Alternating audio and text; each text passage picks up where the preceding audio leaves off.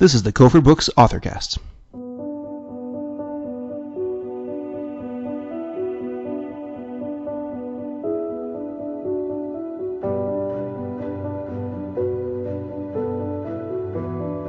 Neylan McBaine, a lifelong Mormon, grew up in New York City and attended Yale University. As a writer, Neylan has been published in Newsweek, Meridian Magazine, Dialogue, BustedHalo.com, The Washington Post's On Faith Religion blog, among many others. In 2010, she founded the Mormon Women Project, a digital library of interviews with LDS women from around the world, in an effort to emphasize the many ways that modern faithful women engage their religion. Neylan's book, Women at Church, Magnifying LDS Women's Local Impact, is a practical and faithful guide to improving the way men and women work together at church. Looking at current administrative and cultural practices, the author explains why some women struggle with the gendered divisions of labor.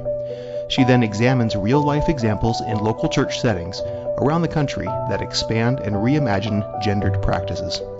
Women at Church has been praised as a monumental piece of work and a remarkable resource that belongs in every Latter-day Saint home. In this episode, I will be interviewing Neylan McBaine.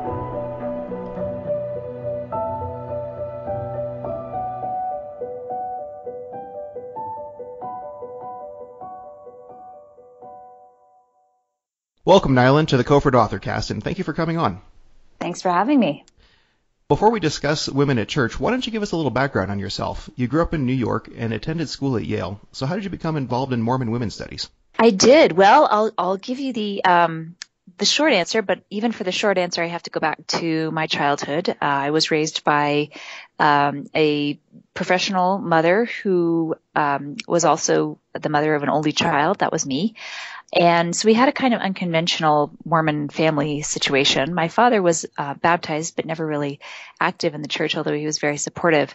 And so I always had this example of my mother, and she herself was praised and used and embraced by both members and leadership in terms of her ability to really move people and bring the Spirit to a group through her singing and through her professional world and her professional experiences. And so I really didn't experience any disconnect myself as a Mormon woman growing up, because I was just surrounded by women surrounded by her and women like her growing up in Manhattan in the 80s and 90s.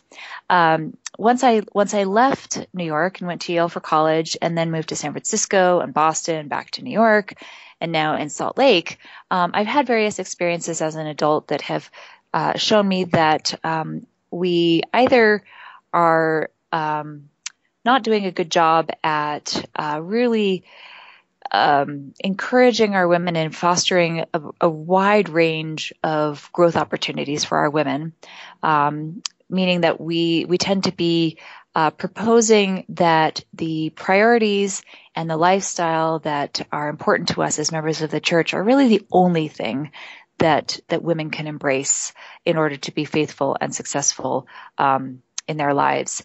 And I saw time and time again that women felt like there was really only one definition of what they could do to be a faithful Mormon woman. And that, of course, had been totally not my experience. And so I kind of set up myself to the task of disavowing people of that belief, and instead positioning our faith and our doctrine and our priorities as simply one component or one element, a necessary but simply one element of a woman's crafting of her identity. And that was the beginning of the Mormon Women Project. And from there, I received some speaking invitations, writing invitations. I do love writing. I was an English major in college, and it's kind of just taken off from there. Now, you launched the Mormon Women Project in what year? January of 2010, so it's almost 6 years old. And you manage the website MormonWomen.com. I do. Tell us a little bit more about that project. So it started off in January 2010. I posted 18 interviews that I had done myself, most of which were profiles of women in my own network. I had gone out of my own network at some point, even with those initial 18, but probably at least half of them were women that I grew up with or knew or was related to, and stories that I felt like had really shaped me as a Mormon woman coming to this realization that my membership in the church and my faith really didn't have to dictate everything that I was as a Mormon woman, that it could be a both and model instead of just an either or model. I could either be a more righteous Mormon woman or a not righteous woman. And these were stories of women who I felt like embodied more of a both and mentality. I was both a more righteous Mormon woman and someone of their own crafting. And so I launched with 18, and it became apparent very quickly that I'd kind of hit a nerve. And so I started bringing on volunteers to do the interviews as well as myself. And so for the first 4 years of the project's existence, we actually published one interview a week. So we have about 350 interviews on the site now, and from 22 different countries, all walks of life. We did special reports on eating disorders and sexual abuse and adoption and gay members, and just we really didn't let anything stop us from representing the breadth and diversity of our sisters today in the church. And it's absolutely wonderful. And we are still publishing. However, our frequency isn't what it used to be. That's simply my fault, because I've been distracted by some of the other commitments that have come up with the writing of the book and the speaking and all of that. But it's been an incredible platform and an amazing resource. I'll also mention that a couple years ago, we spun off sort of a sister brand called Our Cooperative Ministry. And this brand is run by two great volunteers who have taken upon themselves to create weekly Sunday school supplements. One of the things I talk a lot about in the book, Women at Church, is the need for us to have role models in our Sunday experiences, in our Sunday classes, particularly in Sunday school and Relief Society, that actually give women examples of the kinds of mentors that we have in our scriptures and in our history and even among our own membership body today. And so what these women have done with Our Cooperative Ministry is they've created supplements that take the Sunday school lesson assignment for each week and sort of offer commentary from a female scriptorian point of view. And they also include quotes from past female general officers, current female general officers, and also quotes from our interviews from the Mormon Women Project that go along with the themes of the lesson. And the purpose is that teachers can use these to bring in the voices of women and the experiences of women into lessons that are almost exclusively male focused. Also in Our Cooperative Ministry, they're doing lots of great things, but even just this morning they held a live webcast with the authors of the new book, Girls Who Choose God, the Book of Mormon edition, MacArthur Krishna and Bethany Brady Spalding. So all of that is part of the Mormon Women Project now. And if I could actually just put a plug in, we have a Kickstarter campaign going for bringing those two brands together.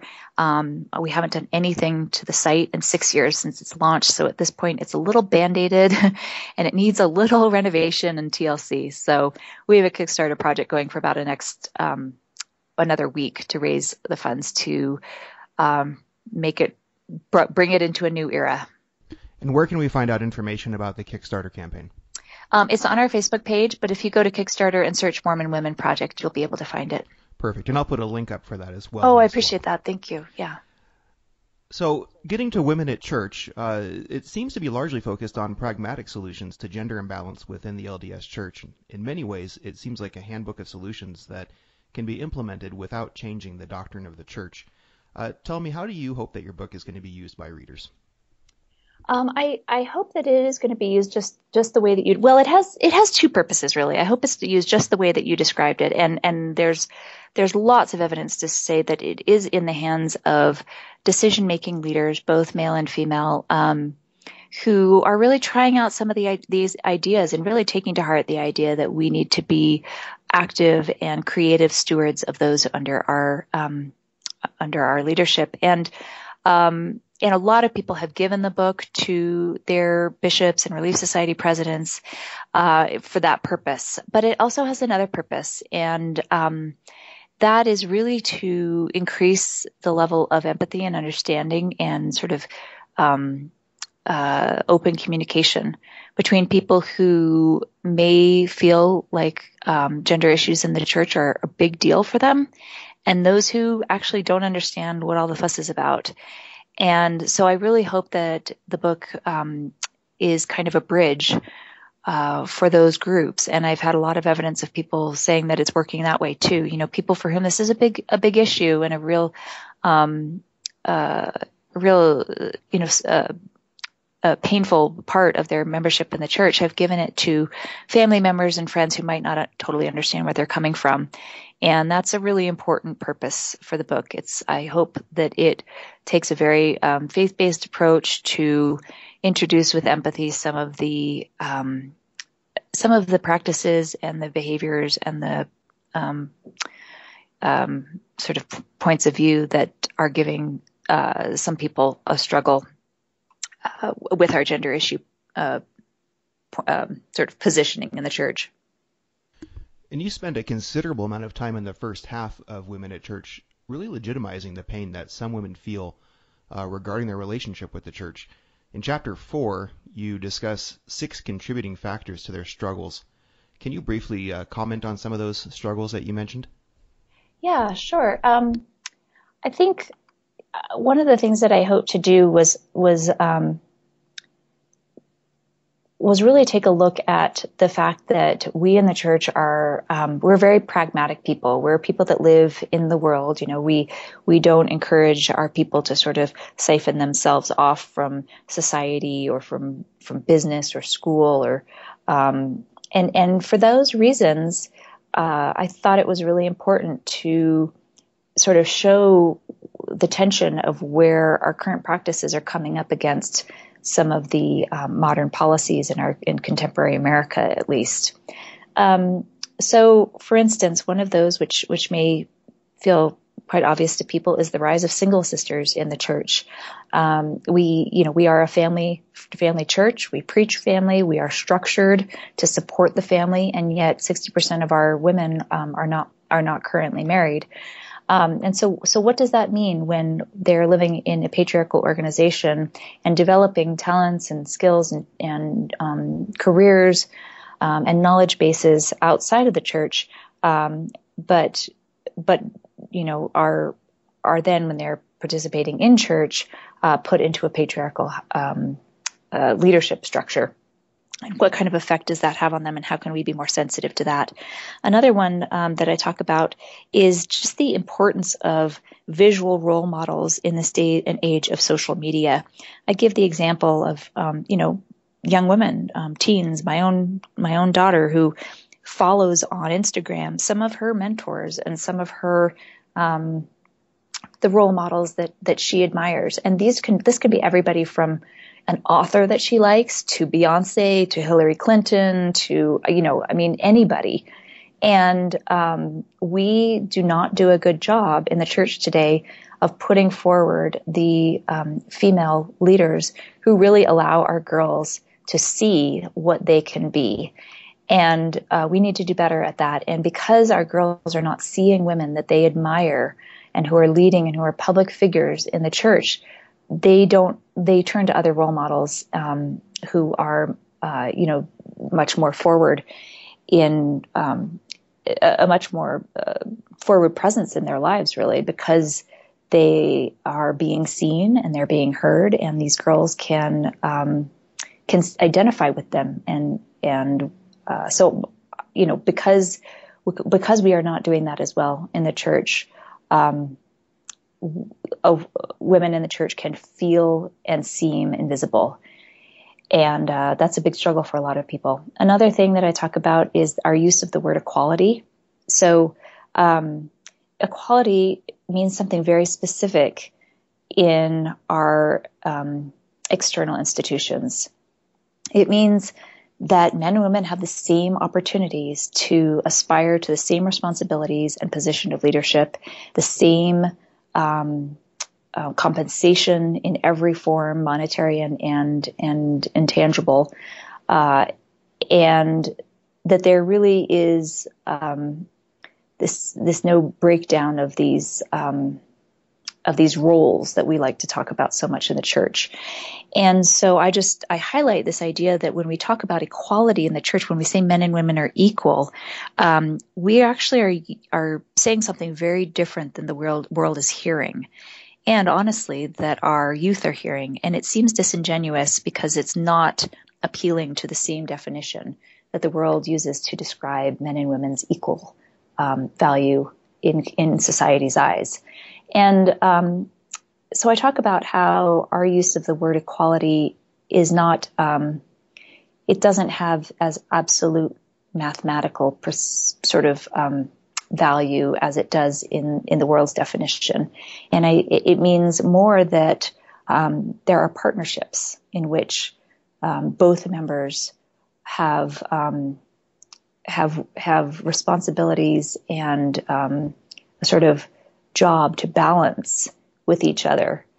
And that's not really a definition that external institutions, sort of wrestle with very often or even comfortable with. And I think being more aware of how the church and the world sort of talk past each other on this specific word and this specific issue will help us understand why some women in our church find it disingenuous when we talk about men and women being equal. In the last half of the book, you offer fairly straightforward ideas that can be implemented at the local level to decrease gender imbalance. You assert that there's more flexibility in the scaffolding than we may think. What are a few practical ideas that you suggest that could be implemented today without requiring a church-wide change in policy or doctrine? Well, happily, I can tell you about a couple things that have been happening in my own ward that have really been impactful for me and for my daughters and for the other women in the ward as well. For the past 2 Sundays, and I think it was coincidental that they were kind of just in a row, but for the past 2 Sundays, we've had women close our sacrament meetings. It's interesting, the first Sunday, it was because we had the Stake Relief Society president and one of her counselors come and speak as the High Council speaker for the month. And I had been having a conversation with a couple of people, including my daughter, the night before, in which I kind of rhetorically asked, like, can you name your Stake Relief Society president? Do you know who she is? Do you know what she looks like? And these sort of very experienced church members shook their heads and said, really no, with a few exceptions, they really didn't know who their Stake Relief Society president was. And my daughter too, and that really stuck with her. She's like, yeah, I want to know who she is. Well, lo and behold, the next morning she came and gave an absolute powerhouse talk. It was fantastic. And she spoke with one of her counselors who was also fantastic. Actually, her talk was how she had really had to study the issue of polygamy and come to a peace with it. And it was just wonderful. And it was really meaningful for my daughter specifically, because she felt like that was kind of, maybe not such a coincidence that she had just, asked about this and then this had happened. So, on the other hand, I did hear a story recently about, a single woman, who has a thriving career, who asked her bishop if she could sort of not take the youth speaker role in her sacrament meeting, but actually speak last, because inevitably single women get put in that kind of 5-minute slot at the beginning, and her bishop said no, because he felt that the last speaker needed to be very experienced in adapting their talk to fit a certain time frame. And, that was painful for her, because she's an accomplished professional and felt that he wasn't expressing trust in her. So we see a lot of sort of different reactions to this idea of mixing up the sort of quintessential woman's place in sacrament meeting, where she's the sort of lead-in or the youth speaker for, the then doctrinal authority of her husband. But in my ward, it's worked out beautifully. And again, last Sunday, we just had a couple spoke, but she spoke last. And it was quite lovely.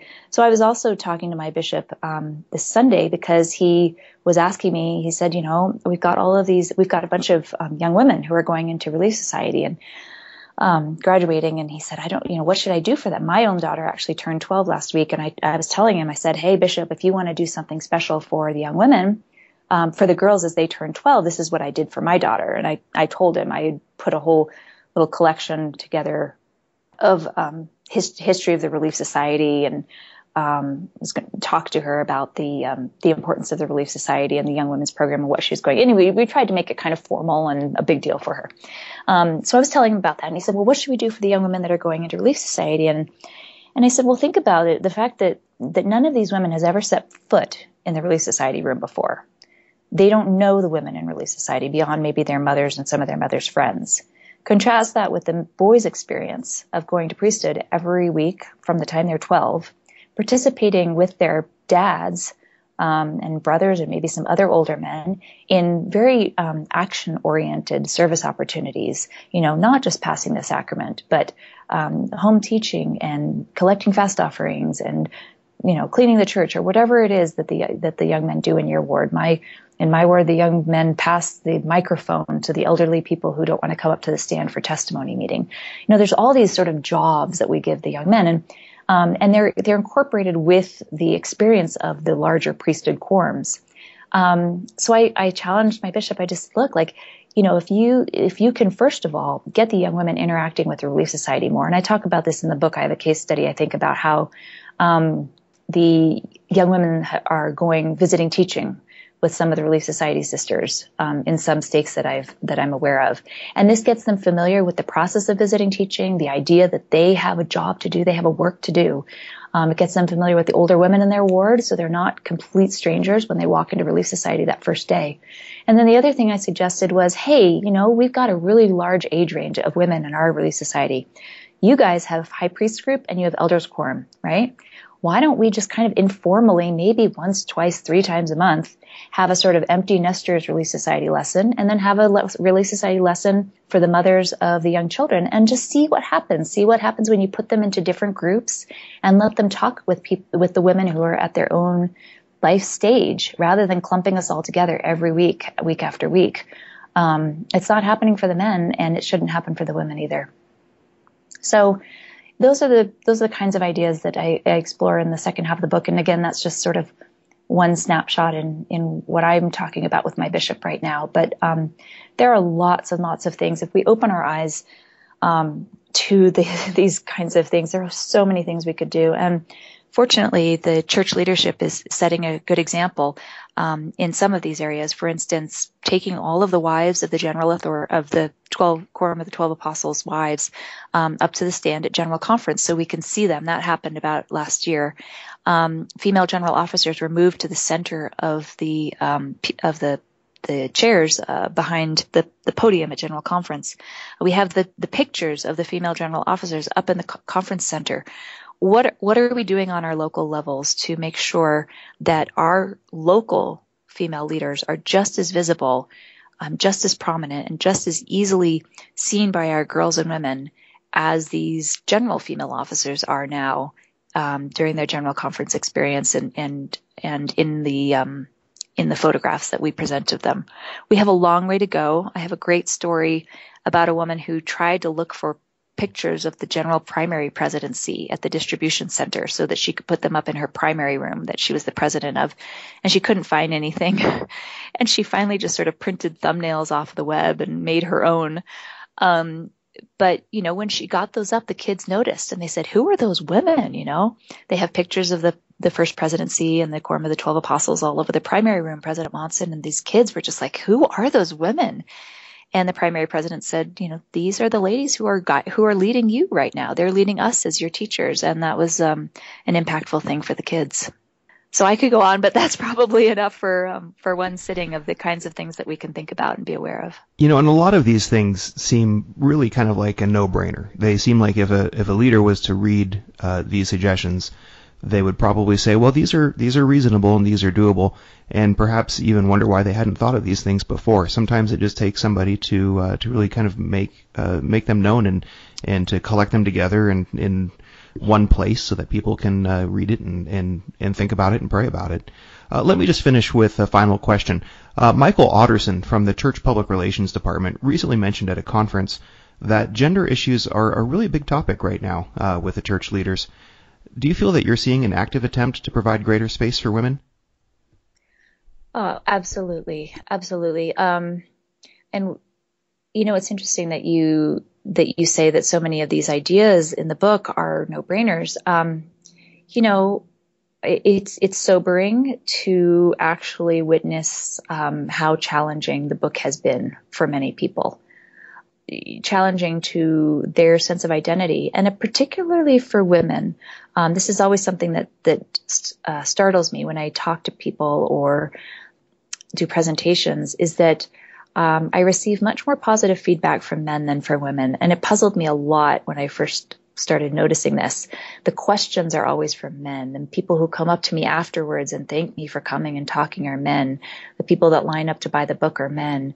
And I really felt like it took me a while to come to terms with the idea that, when we're suggesting all these changes, and when Elder Nelson gets up and says, women, we need to hear your voice, this is actually a bigger cultural shift than I think sort of that might be closer to sort of a millennial generation might give credit to. And so that's one reason that I've been so grateful that I can point to some things that the general leadership is doing on this front to really emphasize the fact that we need to do better. Gender is obviously an important part of our doctrine. We talk about it a lot. But at the end of the day, we live in a organization in which offices of administration are almost exclusively held by men. And so seeing the president of the Quorum of the 12 Apostles, President Nelson, really wrestling with what this means to have women's participation in environments that are led by men, I think is a really telling thing for us as a people, that we too need to be struggling with. What does this mean? How can I do better? What should I be? How should I arm my daughters so that they can function both in a world in which, equality and in the worldly sense of aspiring to every opportunity is celebrated alongside with the gendered priesthood office structure that we currently have? How do we ask our girls to walk that walk and walk that line? And I think that the example of our general leaders in talking about it in General Conference, in making these small changes with the way that they present the female general officers, the optics of General Conference, the optics in the ensign, these small things for me are evidence that our leaders want us to take this conversation seriously. And it's something that if we are following the examples of our general leaders, that the membership too needs to be wrestling with. Well, it seems like we're heading down a good path, and I sincerely hope that we continue marching this way, and I sincerely appreciate the work that you and many other scholars and women leaders are putting forth to really make your voices heard, and in sharing these wonderful ideas in keeping with a true spirit of fellowship within the church. Thank you, Neylan, for being our guest today. Thank you. I appreciate you having me.